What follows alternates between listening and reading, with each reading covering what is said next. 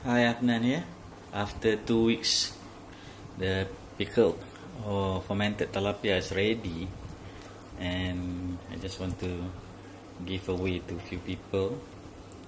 And taking it out, put it into plastic container.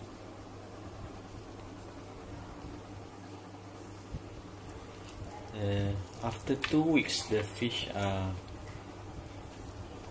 ready. However, the longer we keep it, the better it will get, and looks good because there's no sign of any contamination. And how we prepare this tilapia for consumption is to deep fry it.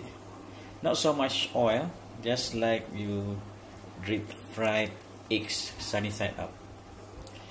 So picking a few, roughly around 10, putting in the plastic container and giving it away to a relative.